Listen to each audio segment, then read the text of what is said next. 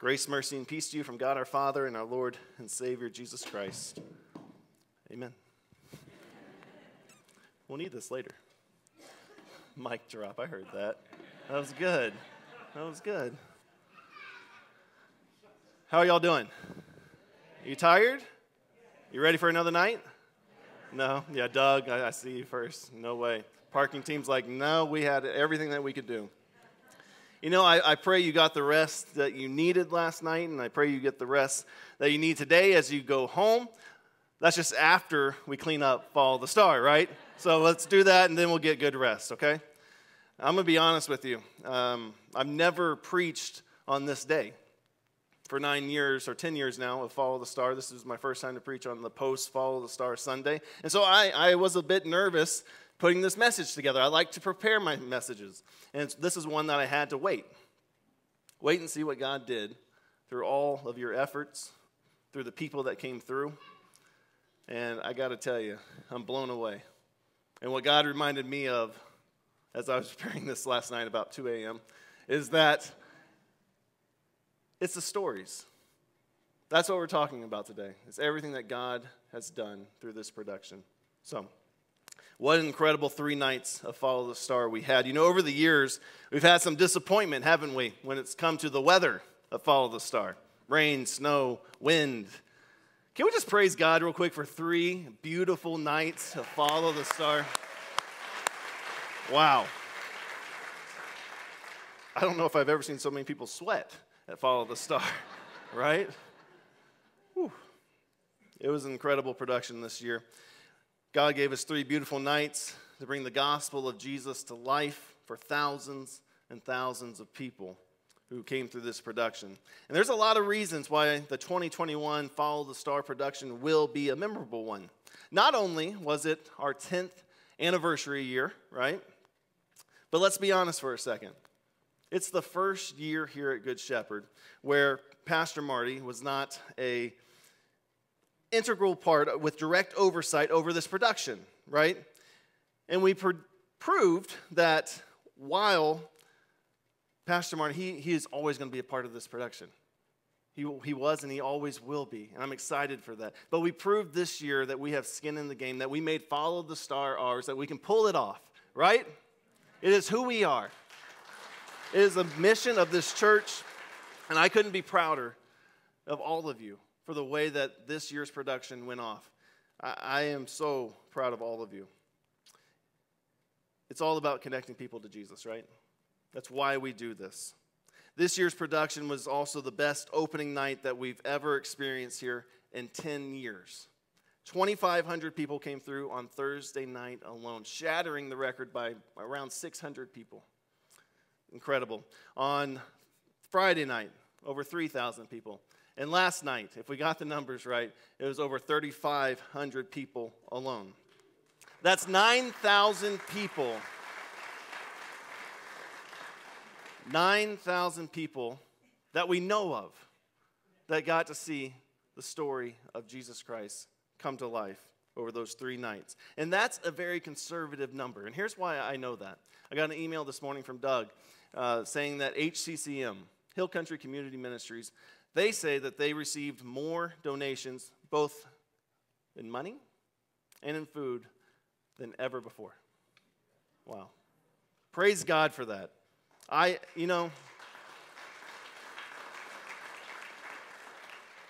This community showed up in a big way. Y'all showed up in a big way, and we do praise God. But, I really don't care if it was 10,000 or 5,000 or 1,000. You've heard me say that over and over, and I mean it. I really, really do. If one life was changed, it would have been all worth it, and I promise you that one life was changed. This year's production is also memorable for some of its more humorous moments. Things like, in the first year of Follow the Star, we had a donkey go down in the triumphal entry, okay? And I don't even know how we got it out. I don't know if we had to drag it out or what happened in that year. But this year, right, the donkey in triumphal entry, for the first time in 10 years, decided that when nature calls, there's no stopping it, right? But I give credit to everyone in that scene for how they handled that. especially our kids jumping over it. Way better than I could have done it, I can tell you that, for sure. On top of that, we had a centurion the first night go out to the set without his pants. Now, can you imagine the people in wardrobe 30 minutes into the production looking at this pair of pants on a hanger and saying, somebody forgot their pants? Luckily, they had a tunic or whatever we're going to call it that went past their knees, right?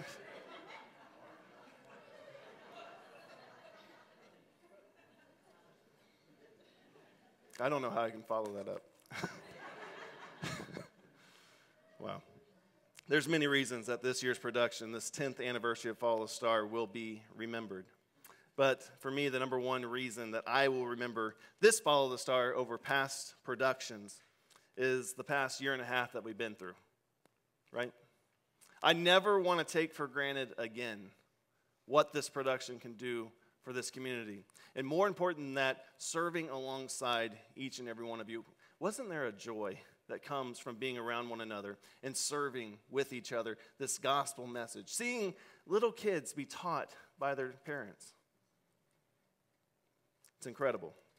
Never taking those opportunities for granted again. What an enormous blessing that is. When that enormous NASA Dominator light went up in the sky on Thursday, Friday, and Saturday night, it was as a beacon of hope to this community again.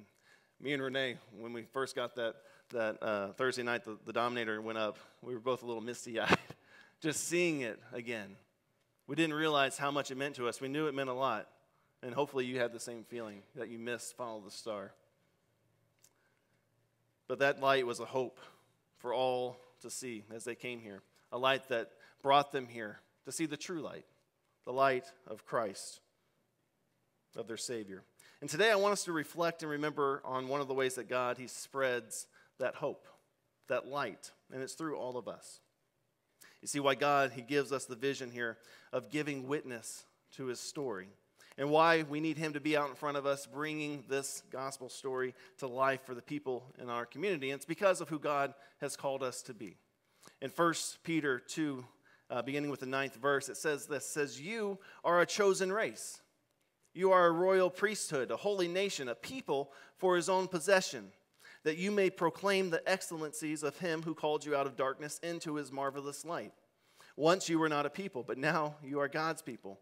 Once you had not received mercy, but now you have received mercy."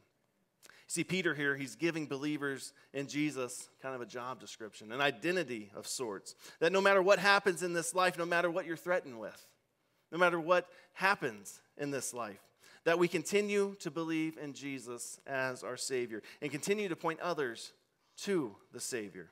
See, God has called us out of or into faith and out of the darkness to the light of His Son, to know that we are loved and forgiven. So let me relate this to the production that we just finished here. Whatever any one of you did to support this production, whether you donated your time, your money, your talents, whether you worked behind the scenes, in the scenes, or just praying for everyone at home, whether you were counting the number of people who were coming through, whatever you were doing, whatever you did to support this production, you were involved with bringing that good news of Jesus to thousands of people. You were living out the vision of this church, to live a life that begs the question, and boy, were there a lot of questions being asked over those 3 nights. Some stories that we got from our greeters. There was a little girl, when she was asked what her favorite scene was, her mom said, well, it was the camel at the nativity. The little girl said, no, Mommy, it was the cross. Another person said, wow, this production just gets better and better. A parent said, I was really worried about the kids seeing the pilot scene and the crucifixion scene. But by the time we got to the end, I completely agree. They need to see all the story. Someone said, I can't believe we go to a church nearby and learned about this on TV last year. I'm sad we missed all the other years, but I promise you that we'll never miss another one. Another person said, keep this up. This is the greatest gift any church can give to a community. This is one of my favorite ones. Another said, where's your main church building? Our greeter replied, you're in it. She said, no way. There's no way that you can do all of this with this kind of quality in this size of a church. Absolutely, we can. Just incredible. There was another one that said, we're going home to tell and call all of our friends to tell them to come next year. This is incredible. This is our first year, and we'll never miss this again. I love that you tell the whole story of Jesus at Christmas. And then there was a lady in line, and she told us that her teenage daughter had a dream about Jesus, and they found out that Follow the Star was happening, and they just had to come. And so they drove in from Marble Falls. Pretty incredible. The favorite scene this year? Same as all the other years. It was the crucifixion scene. The common phrase overheard from the little children, besides wanting to be in the Jerusalem scene, you would not believe how many kids told me that they want to come back and be in that scene next year. But other than that, it was, why are they hurting Jesus? The most impressive character this year, it's actually a tie. Angel Gabriel did not just take it away this year, right? It was actually Jesus at Pilate and crucifixion, and they were pointing out the makeup that was done. One person actually asked me, is that real blood? No, it's not real blood. We didn't hurt him. But the most moving story for me personally came on Thursday night as I got home. And Kelly told me that Beckett had been, that boy can talk, right? And he was talking about Follow the Star. And finally it was bedtime. And Bailey, who had been quiet, my 2-year-old daughter, she just kind of piped in and she said, Jesus hurt. Jesus cried. Jesus lives. Those 3 phrases from the mouth of a 2-year-old, and it touched my heart. It shows that God works, even in the youngest of kids that come through this production.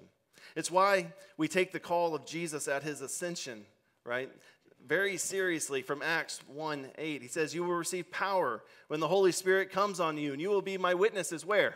In Jerusalem, and all of, and, yeah, I know you know it. Come on. See, we are to be his witnesses, to lift Jesus up so our community and our friends and our families can see Jesus and connect the dots. It's why we do this production. Seth Willis is our AD at the crucifixion scene, and he captured a picture I want to show on the screen right now of a father and his 2 young boys. And what he was doing, one of his sons was pointing back to the crucifixion, and he heard the boy say, is that man dying for real? His dad said, no, not that man, but another man did. His name was Jesus. And then he took him by the hand and said, let me show you the good news, and he led him to the empty tomb. There was another story at the crucifixion from Seth, and he said that this little boy was sad at what he was seeing at the crucifixion, and his older sister had run off to see the ascension already, and she came running back, and she said, you're missing the best part. Come with me. I got to show you this. And she dragged her brother by the hand to show the good news of Jesus. There was a woman who was seen at the ascension scene reading the storyboards and hugging her son as they listened to the audio at that scene as well. It's why we do this production. It's proof right there. But you know, I also saw it another way this year. I saw kids beaming with joy as they saw the empty tomb, as they saw the ascension scene. And what it did is it made their parents smile. And they would drag them to come and see it. And then they would be reminded of God's love for them, that he forgives us. And to see the heart of these children impact the hearts of their parents was something that was remarkable to see. Again, it's why we do this. Each and every year we have a few individuals that we like to call up here and kind of get their take on what happened. So I'd like to invite Miss Renee Meredith up here, our producer of Follow the Star.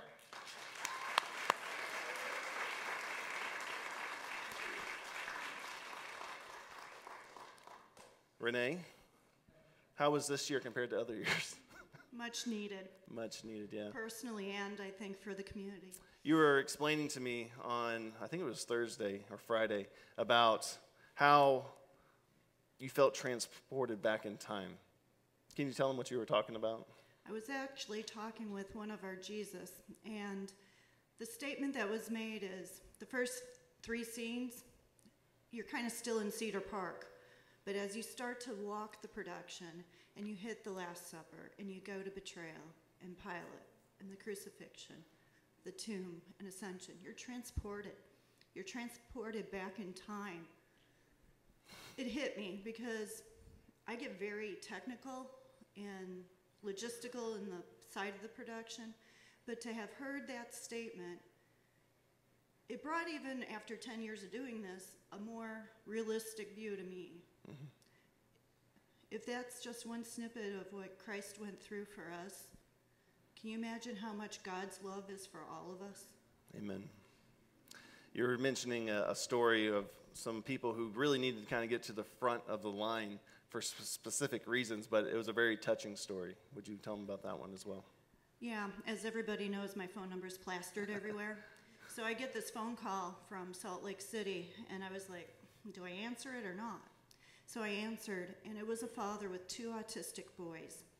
And those boys had high sensory issues, and they would not make the hour and a half wait to the front of the line.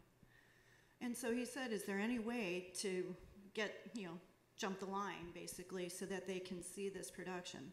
So it just turned out that Ingrid and Rachel were in the worship center, or community center, sorry.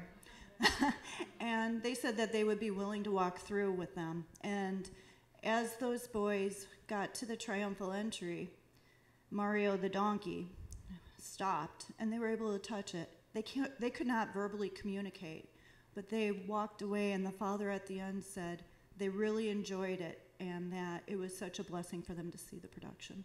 Well, incredible. This is your 8th year as producer or 9th? 8th year as producer. Will you come back for a 9th? If you'll have me. We'll have you. Thank you, Amen. Appreciate you.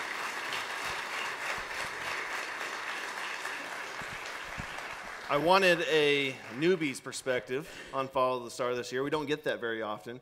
And so I'd like Mr. Seth Illick to come up here. As a guy who came here, he's been here for 2 years now. What? Just over a year, okay. Seems like 2. Time flies when you're having fun. Yeah. But you got here, that's right, in October of last year. And you got to see Follow the Star in a very different way. I did. With COVID on TV. Did we do it justice, explaining what to expect over these 3 nights? So I'm going to give credit to Emily Barati for explaining it this way. She said it's a lot like the atmosphere at Texas A&M, that you appreciate it from the inside. You get a full grasp of it, but there's no way to explain it to somebody on the outside, and you can't experience it unless you're in the thick of it. So that's exactly my perspective on Follow the Star. There is no way. There's no words. There's no video. There is nothing that can put this into context until you're boots on the ground in the middle of it. Yeah, having children as well that are young. I know you got to go through the production with Emily and Sophia and Soli. What was their reaction to Follow the Star? So the gut reaction probably of 90+% of our kids is the animals. Oh my gosh, the animals were so cool. That's what draws them. That's the hook.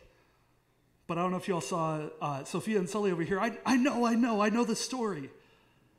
We got that. I got to have conversations, and to hear them tell it back to me, man, chills. And I don't think anybody did it as clearly and as concisely as Bailey did. But to hear their version, it was so cool. Yeah. You were telling me a story last night. We had somebody here that was on a business trip from Miami, saw a light in the sky, and was working out at LA Fitness, right? And they decided to come over. Yeah, so I got reassigned last night to kind of help control the flow of people coming out of the Nativity into the triumphal entry scene. And there's 2 guys that are walking through that do not look like anybody else. They've got shorts on and cut-off T-shirts and big muscular dudes. And they pit stop to talk. And I'm like, okay, so how are you all here? Like, what brought you all? And they're like, yeah, we're working out at LA Fitness. We're here on like you said, a business trip. They're working construction on one of the hotels here in Austin, staying here in Cedar Park, and working out at LA Fitness. And we're like, man, what's all the chaos? What's all the parking? What's the light? What's everything going on? And the guy at LA Fitness said, well, go check out Follow the Star. So they're standing in line, and I'm like, okay, you're all from Miami. What brought you? And we got to talking, and one of the guys goes, I was brought up Catholic.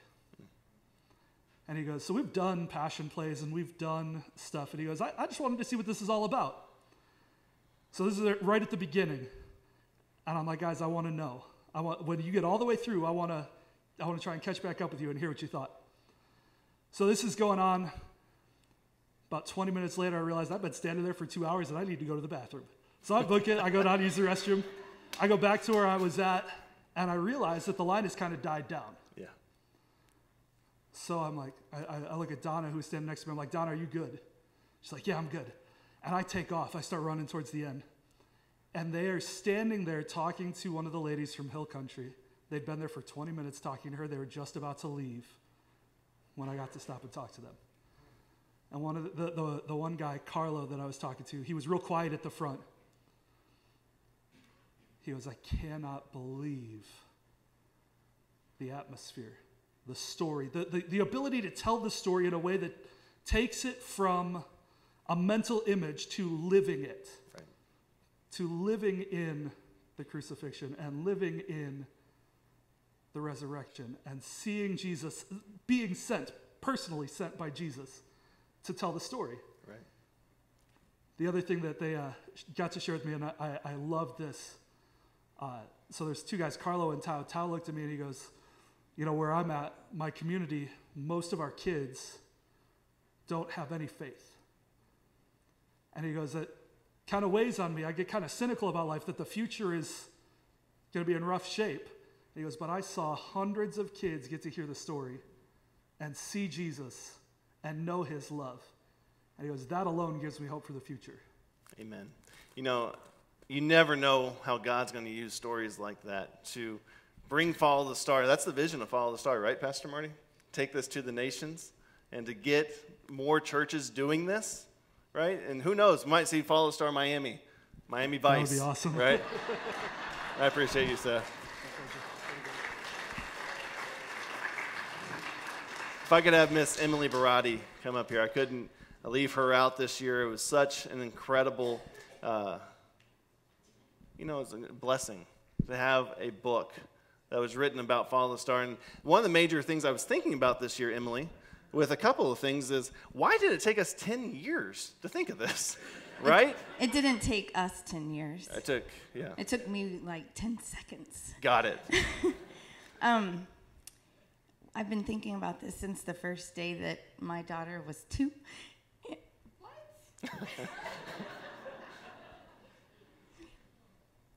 Wow. I didn't know this was going to happen. My eyes are sweating on the inside. Okay, so the first time we ever did all of this, Ellie was 2, and golly. I would tell it. I just don't know the story. I really didn't. Well, I didn't know this was going to happen. I mean, I've been, whatever. And Nick was in kindergarten, and it was an awesome experience, and we, did everything in triumphal entry and had a great time and everything. But then when we were, I brought them their pajamas. They were on their way home, and I was like, okay, well, now what? Right? So all these kids go through this and they see all of the scenes, and it's really inspiring and wonderful, but now what? How do we reflect? And those of you know me know that I'm kind of a little bit passionate for kids, and just a little bit. Just a little bit. And so my thing was, what now? What do we do? And so I was like, somebody needs to write a book. Somebody needs to write a book so that they have a way to reflect on it, so that the parents can be, kind of help them out a little bit, and they need to have some way to talk about it. So that kind of, mulled around in my head for many, many years. Mm-hmm. And then the deck was built about 5 years ago or so. And when that deck was built, I was like, this is it. This is where kids need to sit. Somebody needs to talk to them. They need to know and reflect on what they just saw and talk about it and whatever.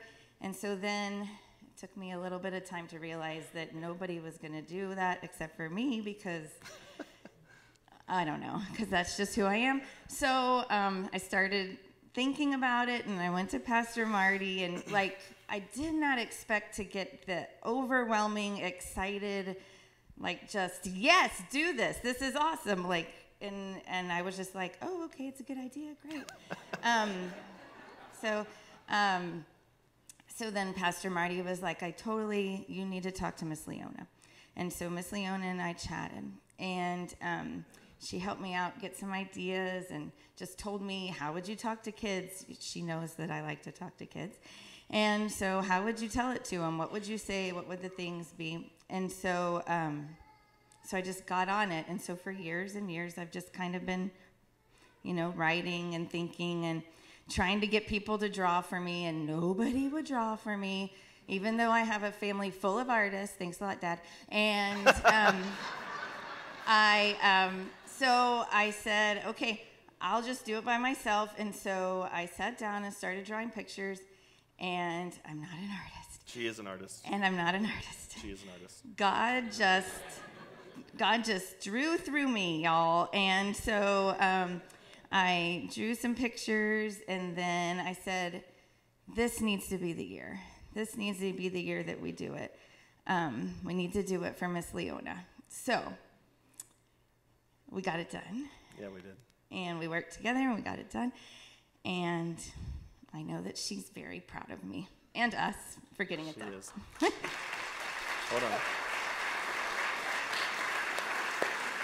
I got to ask you, with it being the first year out on the deck, how was it? Were the kids receptive to it? It was awesome. Everything Yeah. I thought it was going to be, and more. I don't know that I actually got through the book that many times. Maybe 2 times last night, maybe 3 times the couple nights before. But all the conversations, just going through and asking them, who was Mary, and then getting them to explain to me things, and just helping them make that connection. Did he stay a baby forever? No, he grew up into a man, and then he did, and so like all of just, and the excitement and just the energy, I love it. And just like we had 10 hours of Sunday school, and it was wonderful. And so the parents so appreciative, and so yes, it was everything I thought it'd be plus more. Yeah. Thank you, Emily. Appreciate it. Yes.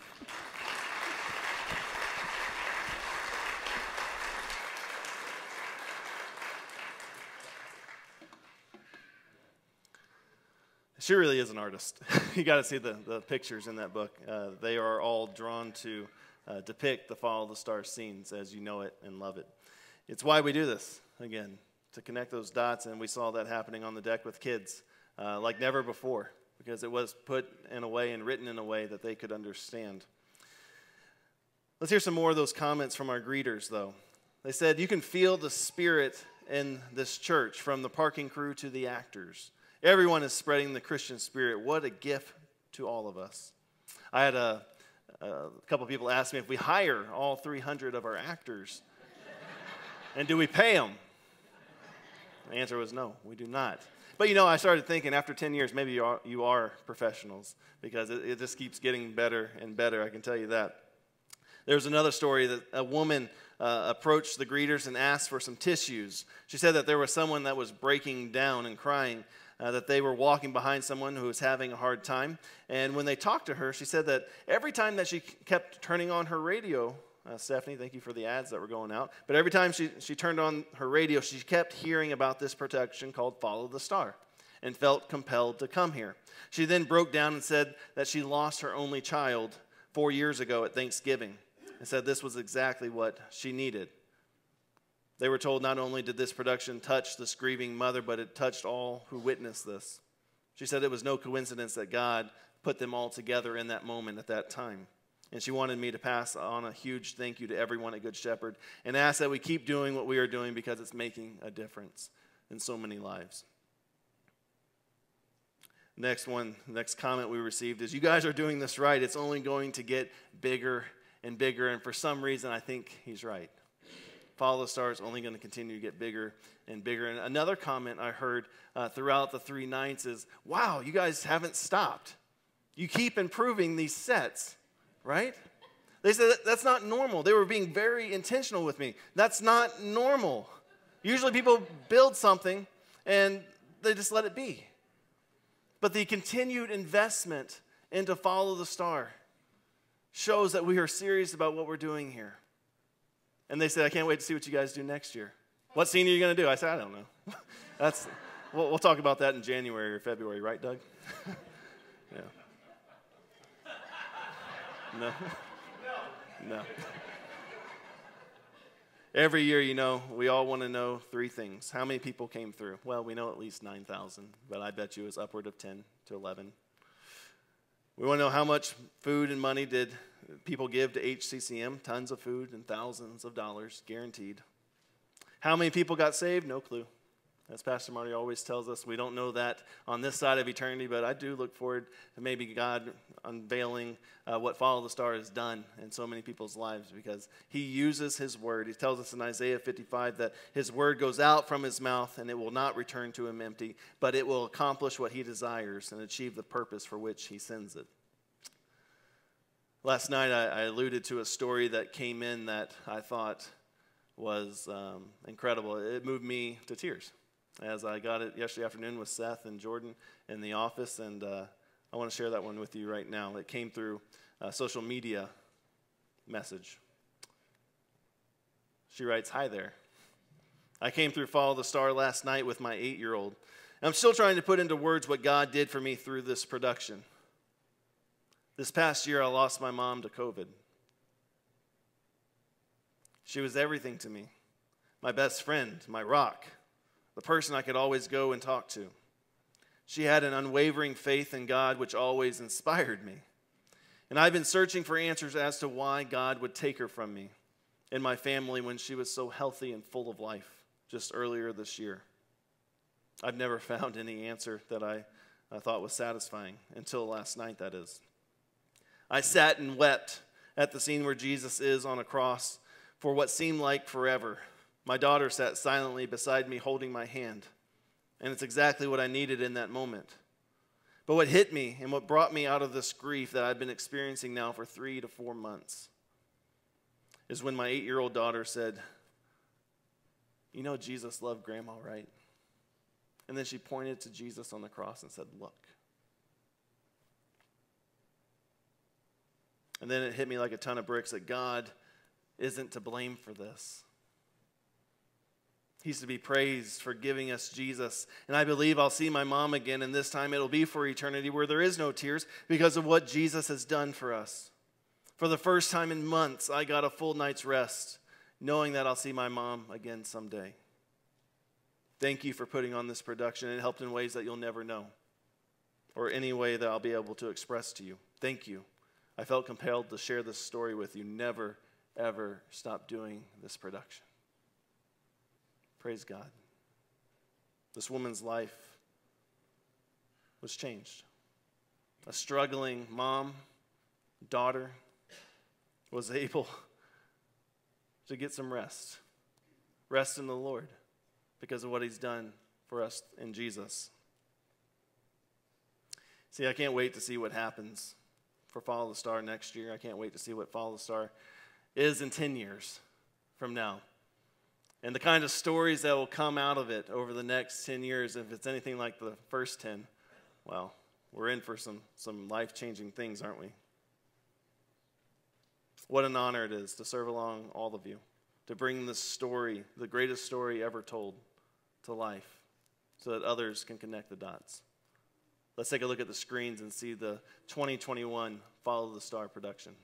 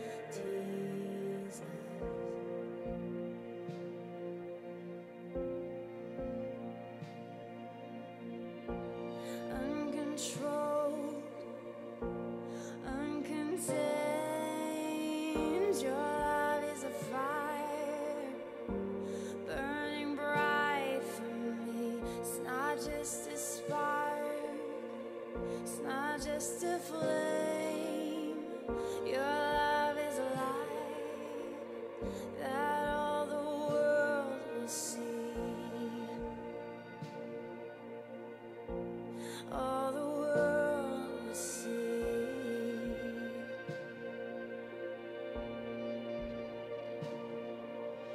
You don't give your heart in pieces.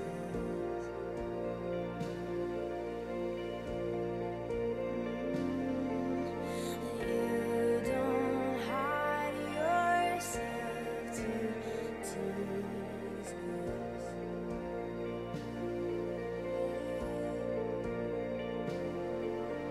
You don't give your heart in pieces.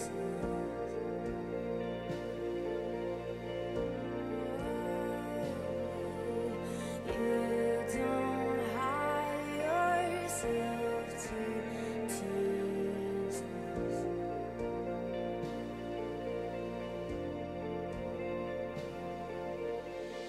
Your love's not fractured.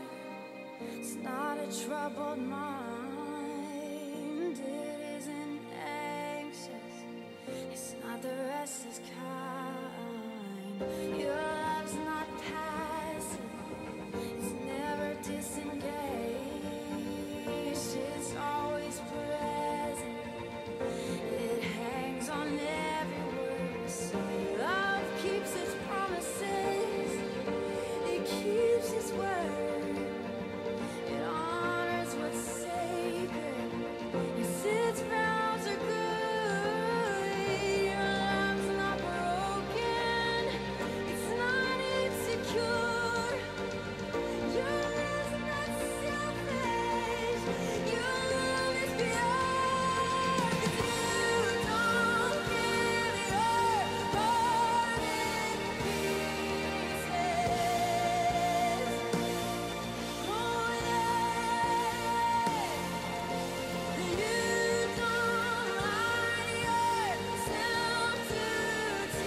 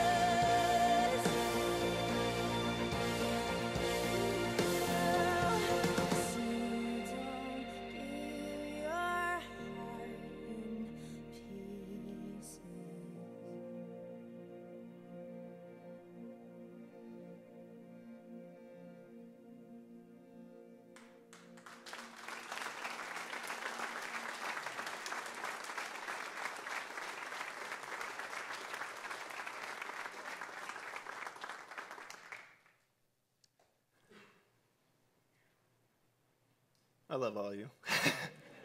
It's such an honor to just be part of this church. I hope you feel the same way. This film that we just saw, what it does more than any other year that I've seen, is it shows the faces of people and kids connecting the dots, the emotion, the raw emotion that the gospel story brings to life. It's there. It's happening.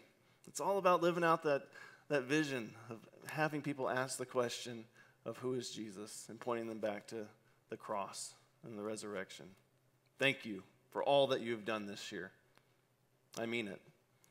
That is the trailer video. I know you saw the video that we were doing at the end of Friday night where we were out there very late, and that's going to be coming to us in the coming weeks. So we look forward to seeing that behind-the-scene production as well.